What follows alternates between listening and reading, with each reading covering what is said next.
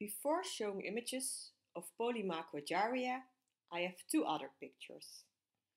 The first one could have been taken at a concert of any of the big artists nowadays, with people behind the crowding fence.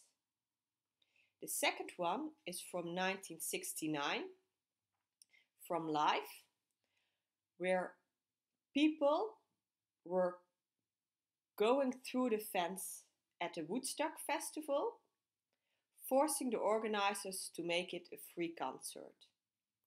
Polymicrogyria is like Woodstock, with an inadequate fence.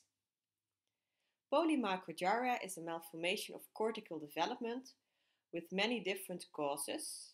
It can be metabolic and it can be infectious. It's often seen in torch infections like cytomegalovirus.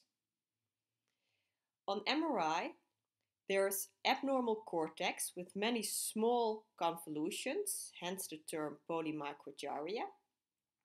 And there's a predilection for the peri-insular region, as you can see on the transverse and sagittal T1 weighted image. This image that has been shown before shows the steps of cortical development. Proliferations of neurons and glial cells in the ventricular layer, migration of neurons along the radial glial cells towards the cortex, and then in the cortical plate the organization of the cortex takes place. And polymicrogyria is a post-migrational problem, so a problem with the organization of the cortex. On the outside of the cortical plate, you can see in this 8-week-old human embryo the marginal layer, which is formed by neurons that have migrated very early, among others Cajal-Ratzius cells that have come in probably tangentially from the paleo-subpaleo border. And then there's the glial limiting membrane between the brain and the subarachnoid space. This is week 8 human, and this is gestational age of 26 weeks in a human.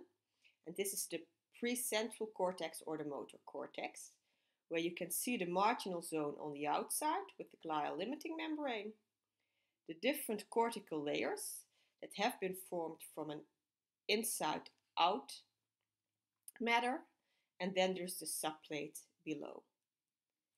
In polymicrogyria, there is the glial limiting membrane, and that is insufficient, so there are gaps in it.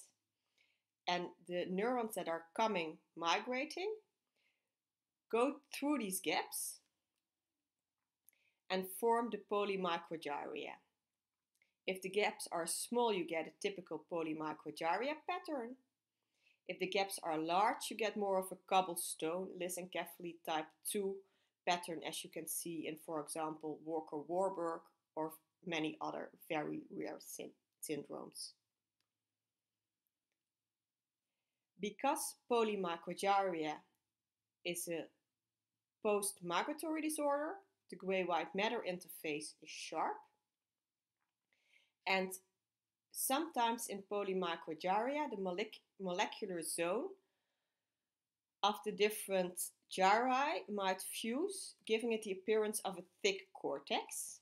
But because of the sharp gray-white matter boundary, you can still distinguish it from pachygyria. And also, as a rule of thumb, in pachygyria, the cortex is even thicker, more than 8 millimeters, where in polymicrogyria, it's typical between 5 and 7 millimeters. Polymicrogyria can also be seen in schizencephaly, which we will discuss next time. Thanks for watching.